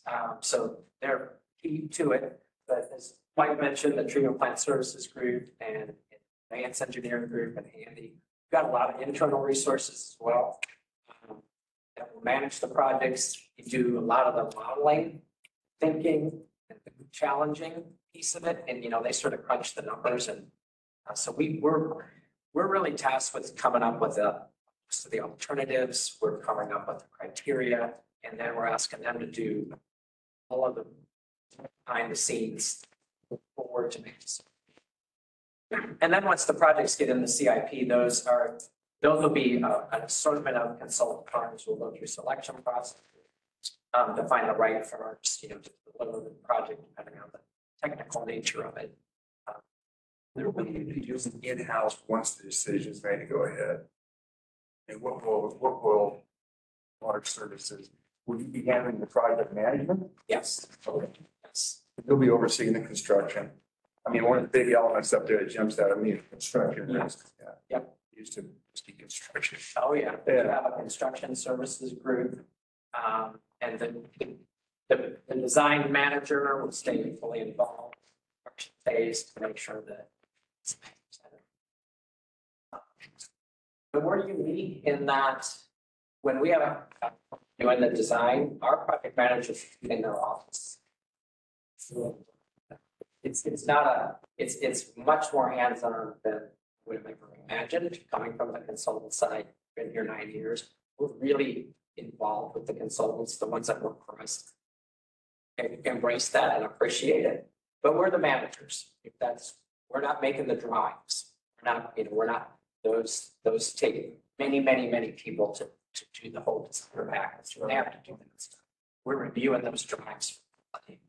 But he is making the good decisions at this phase. This is where the money is. Really.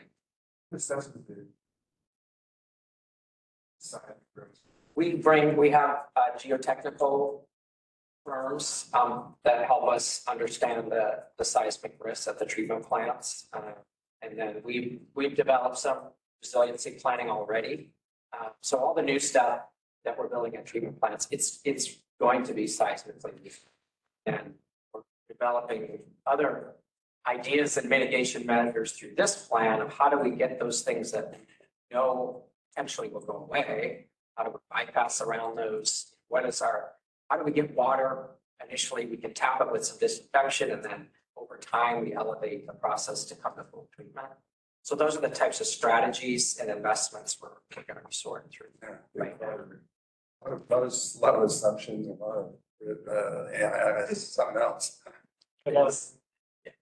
You alluded to it before, but you've been through this process with the East Basin plan. How much are you referencing that, or is that been helpful, or is this like start all over? It's a completely different scenario. We have different situations, or one of our charges you wanted us to look through was like those the planning considerations but. I mean, you guys are the technical experts, right? Like you've been through this before. So is it similar to what you went through in the East Basin plan, or? Absolutely. Yeah. It's not been that long.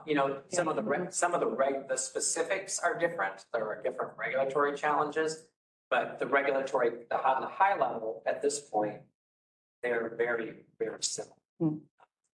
But we're advancing, for example, climate change. We've made assumptions in the East Basin that as that whole field is evolving and developing, we're looking to really have better modeling and better capability for the West Basin project to understand it. And we'll go back and update the East Basin for that. So the goal is as much as possible, uniformity and criteria. But that's by no means a sacred cow. Makes it a lot easier to start. Yeah. Couple things. The first thing I want to mention is if this is the first time we're seeing it as your advisors on the project, you might not want to give us a slide that says preferred alternative. Because it's kind of, I'm twitching every time I see that title on that slide. And I understand that you've already done a lot of work to get there. Anyway. But so I understand where the development is going to be occurring and where you anticipate most of the inflow into your system, into your conveyance system coming from. What I'm struggling with is how does this relate? Where is the nexus with the Tualatin River, with its problems, with its overallocation, with its flow issues, with its temperature issues? I understand evaluation according to cost, which is pretty darn important when you're talking about this much money. I also think agriculture, fish, and wildlife need that water. and they need good water and they need as much as possible. How are you going to fold in what you're doing for the river into these criteria? I realize funneling all the water to Forest Grove and putting it in the river there is not a panacea. But I would really like to see it articulated and folded in as this process goes forward. Really good insight, because really what the technical team presented is the green infrastructure. What you're asking is what's going on with the green infrastructure and the strength of those investments. A lot of that happens with part of the Basin planning that we'll be doing. Although we call it stormwater, it also is really about surface water, right, in the long run. So I really appreciate that question. I think that people think about how they'll do that, because it is part of integrated planning, because what you're talking about is what is our watershed-based approach? What do those projects look like? And so this team isn't addressing that side, but that is certainly another component. You notice engineers, I'm an engineer, so I get to a recovering engineer.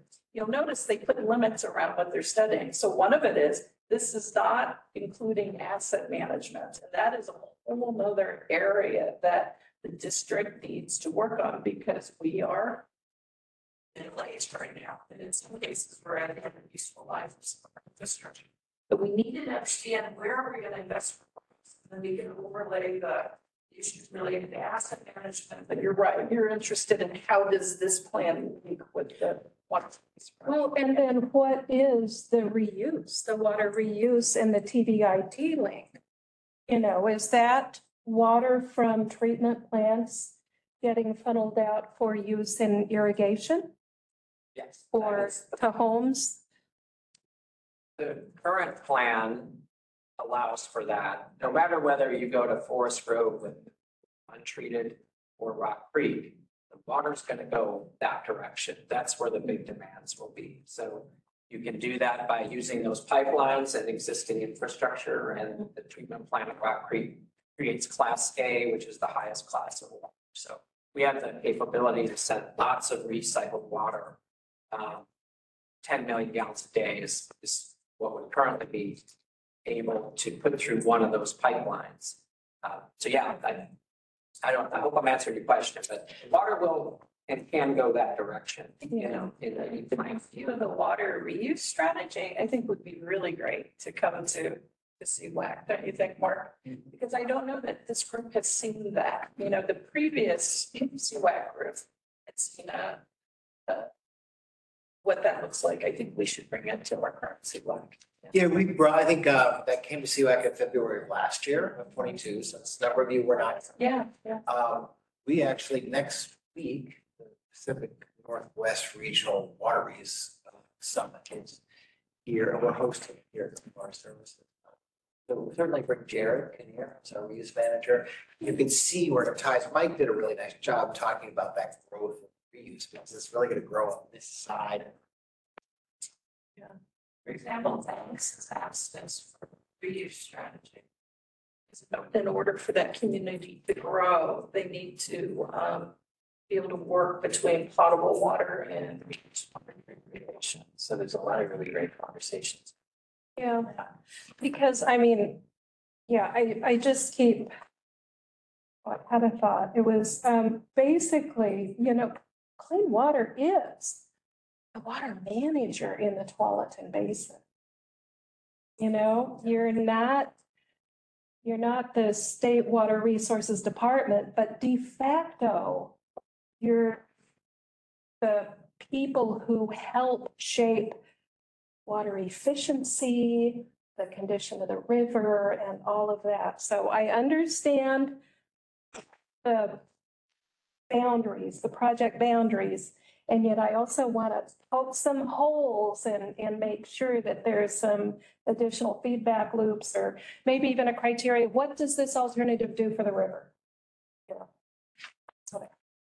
Thank you. Is there any discussion about the new CHIPS Act plans in North Plains, Banks, West Hillsborough, all that. The idea of just separating out their domestic waste from their production stuff. The production stuff into the stream system and that kind of stuff. Most of the water, especially in the summertime, in the basin comes in from some other basin. So you would be like really having flowed all these streams. Can you get away with that by working with them on site for different retreatment conditions or requirements or? It seems like. I'm sure is the question is they would treat and then put it into the stream, not send it to our treatment Yeah, plant. right. Yeah. That's a long ways for 5 million gallons a day from out there is a long ways. And then you've got.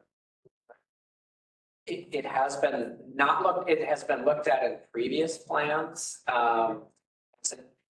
Different costs would have been associated with that. My understanding was there's a lot of regulatory where they would need to put that water. It'd be a real difficult time regulating to get a new permit for an outfall to do that. But what they're doing instead is they're reusing a lot of water themselves. So they're discharging less flow, than they were previously. So they are recycling that water. There were provisions way back when, and there were two separate pipes from the industrial campus to Rock Creek, and they thought, well, we'll put industrial flow in one and domestic flow in the other. Honestly, there's not enough difference in those stream carriage. That never came to fruition. But the idea of being able to treat up there, if you could do it and get it permitted, would be a good one. I think that's really challenging. Diane's never backed down from a challenge yet. Streams are too small, and it would be completely effluent dominated. So it's just a whole different regulatory hurdle to get over to be able to. But that thinking though helps us to really talk about what it means to bring better hydrology to our creeks because of climate change. I mean, your thinking is straight on, Mike, that. And any water is better than no water. Yeah, so, but it's really, the reason that Bob is really active with the EQ and the whole concept of water reuse is so that we can begin talking about how the hydrology is changing. And these streams and these wetlands need this water, this highly treated water that's very clean. So yeah, you are probably in a strategy that's like 15 to 20 years, I think, out there. And as we begin thinking of side stream treatment, lots of things, but I really appreciate that thinking because water, that's what this is, it's water. Yeah, and we need water. That'll be a project for Alex's helper when. I think so. A few years from now. Little more. Yeah.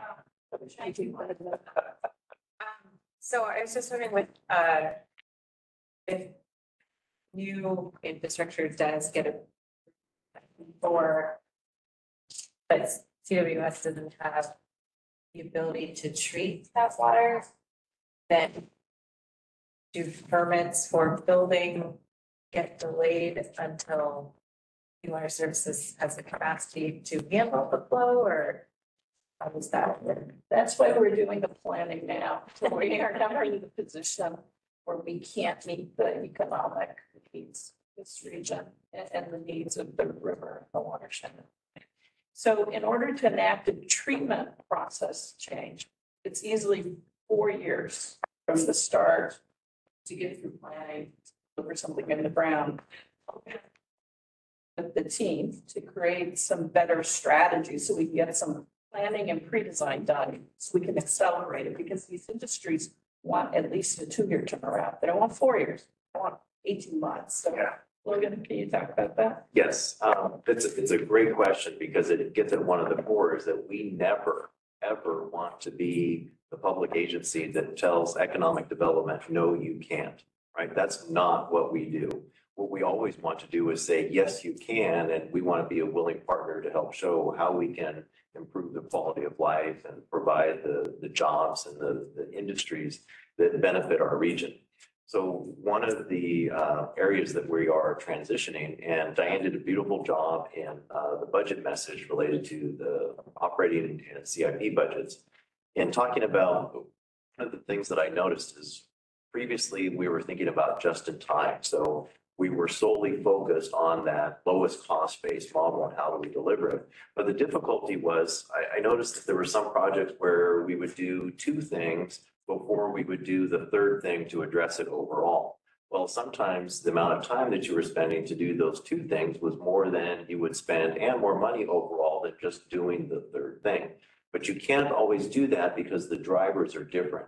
So you've already seen how technically complex it is to just evaluate the master planning process. Now you take that similar level of thinking and you start applying it to more individual projects to serve a smaller geographic area. So there are different ways that we can think about doing infrastructure planning, and especially around how we build our capital improvement plan. So what we are working on now with the team is to develop strategic investments. So we've got a list of over 400 CIP projects that are there. We're going to be going through a process this year to essentially create drivers for them, understand which of those 400 projects may need strategic development so that if an industry does come in, it's pre-staged so that it is at a certain point of development to help speed along.